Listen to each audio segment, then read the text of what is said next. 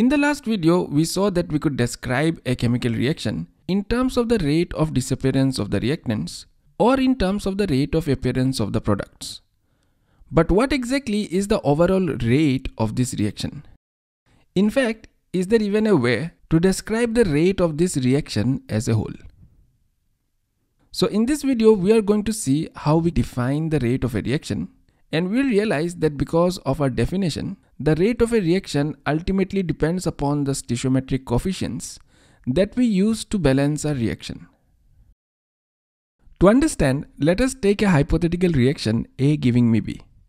Now let's assume that initially at time t equal to 0, the concentration of A was say 10 molar. Let's assume that no B was formed as of yet, so the concentration of B is 0 molar.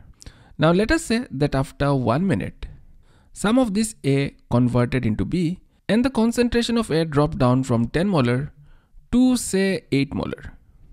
So in 1 minute, 2 molar of A got reacted. And if you look at this reaction, 1 molar of A will give me 1 molar of B. So 2 molar of A on complete reaction will lead to the formation of 2 molar of B, right? Now looking at this data, if I ask you to calculate the rate of disappearance of A, what would your answer be? Well, you can be like, hey, 2 molar of A disappears in 1 minute. So the average rate of disappearance of A is going to be 2 molar per minute, right? Similarly, if I ask you to calculate the rate of appearance of B, you can say that since 2 molar of B is formed in 1 minute, so the rate of appearance of B is going to be 2 molar per minute, right? Now, if I ask you to tell me what the overall rate of this reaction is, rate of the reaction, then what would your answer be? Well, out here, the rate of disappearance of A is 2 molar per minute. The rate of appearance of B is also 2 molar per minute. So 2 molar of the reactants get converted into 2 molar products in 1 minute. So maybe we can put down the overall rate of the reaction as also 2 molar per minute. Seems reasonable, right? Let us now take a totally different reaction, say P giving me twice Q. Now even in this reaction, let us assume that initially the concentration of P was 10 molar and the concentration of Q was 0 molar. Now to keep things simple, let us say that after 1 minute, the concentration of P also drops down from 10 molar to 8 molar.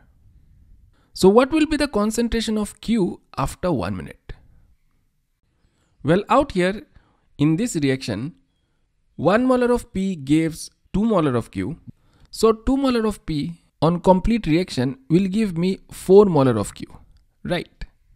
So out here, if we try to calculate the rate of disappearance of P, 2 molar of P disappears in 1 minute.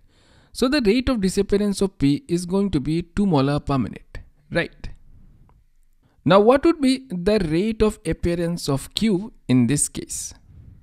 Now out here, 4 molar of Q is produced in 1 minute. So the rate of appearance of Q is going to be 4 molar per minute, right? Now again, if I ask you what the overall rate of the reaction is in this scenario, what would your answer be? Well, out here, the rate of disappearance of P and the rate of appearance of Q is clearly not equal. This time, 2 molar of the reactants give rise to 4 molar of the products in 1 minute. So what would you say that the overall rate of the reaction is? Do you say that it's 2 molar per minute, or is it 4 molar per minute, or is it something else? In fact, what does the overall rate of a reaction even mean? To highlight this confusion, let me take one more reaction. Let us say we have a reaction 2E giving me thrice F plus G, and just to keep things simple, let us assume that initially we had 10 molar of E and 0 molar each of F and G. Now after 1 minute, let us again assume that the concentration of E drops from 10 molar to 8 molar. So 2 molar of E gets reacted in 1 minute. And looking in this reaction, we can say that 2 molar of E gives me 3 molar of F and 1 molar of G. So 2 molar of E on complete reaction is going to give me 3 molar of F and 1 molar of G, right? So out here, the rate of disappearance of E is going to be equal to 2 molar per minute. The rate of appearance of F is going to be 3 molar per minute, while the rate of appearance of G is going to be 1 molar per minute. So we can very clearly have very different rates of reactants and rates of products. But what's not very apparent is how we can calculate the overall rate of a reaction.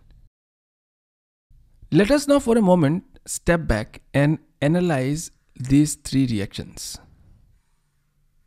Let us start by analyzing the rate of the reactants and the rate of the products for this reaction. Now out here, if we divide each of these rates with their respective stoichiometric coefficients.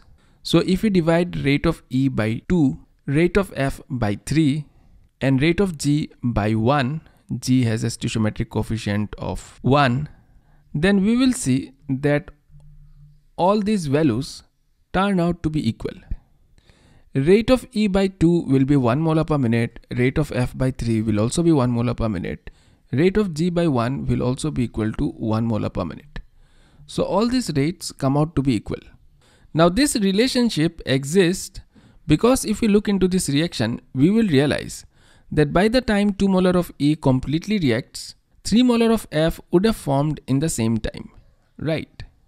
So by the time, let me get some space out here. So by the time 2 molar of E completely reacts, 3 molar of F gets formed. So by the time 1 molar of E gets completely reacted, 3 by 2 molar of F would have formed, right? So the rate of formation of F will always be equal to 3 by 2 times the rate of disappearance of E. So from here we can write that R of F by 3 will be equal to R of E by 2. R of F by 3 will be equal to R of by 2. Similarly, if we look at E and G, by the time 1 mole of G would have formed, 2 moles of E would have reacted in the same time. So the rate of disappearance of E will always be 2 times the rate of formation of G, right? So rate of E by 2 will always be equal to rate of G by 1. So rate of E by 2 will be equal to rate of G by 1. So we can conclude by saying that by the time 2 molar of E completely reacts, 3 molar of F and 1 molar of G would have formed. So the rate of disappearance of E by 2 will be equal to rate of formation of F by 3, which will be equal to rate of formation of G by 1.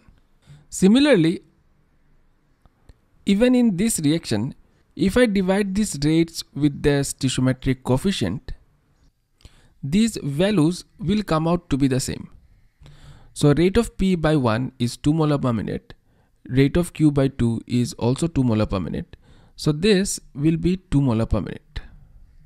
Now even out here we can see that this relation will always be true because by the time 1 molar of P completely reacts, 2 molar of Q would have formed. So the rate of formation of Q is 2 times the rate of disappearance of P. So if we divide the rate of formation of Q by 2, we will get the rate of disappearance of P. Similarly, in this reaction, Ra by 1 will be equal to Rb by 1, which out here will be 2 molar per minute. Now chemists all over the world have agreed to call these values that we get by dividing the rate of the reactant or the product by its respective stoichiometric coefficient. Chemists all over the world have agreed to call this value the rate of the reaction. So for this reaction, the rate of the reaction by definition is 1 molar per minute. For this, the rate of the reaction by definition is 2 molar per minute. And the rate of the reaction out here is 2 molar per minute. So to summarize, for any chemical reaction, the rate of disappearances of the reactants and the rate of appearance of the products can have very different values. So if we have to put a value to the overall rate of the reaction, how do we do that? Well, for any chemical reaction, the rate of the reactants and the rate of the products divided by their respective stoichiometric coefficients will always be equal, and this value is assumed to be the overall rate of the reaction.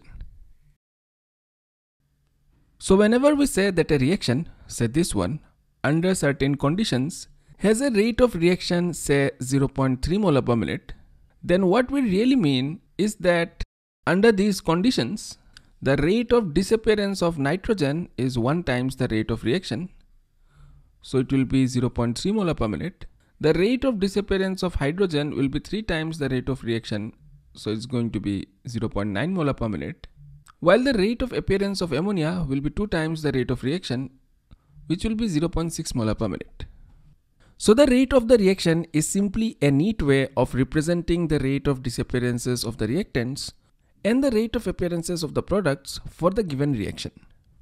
Now, because the rate of reaction will always be directly proportional to the rate of the reactants or the rate of appearances of the products, so any change in these values will always be reflected in the rate of the reaction. So say we carried this reaction at some other conditions, and under these conditions, if we assume that everything was happening say twice as fast, the rates of disappearances of the reactants or the rate of appearances of the products were 2 times these values. So this reaction is happening twice as fast. And if we calculate the overall rate of reaction out here, this will be equal to 0.6 by 1 or 1.8 by 3 or 1.2 by 2, which will be equal to 0.6 molar per minute. So under these conditions, this reaction is happening twice as fast, which will be reflected in the overall rate of reaction, which will now be 0.6 molar per minute instead of 0.3 molar per minute.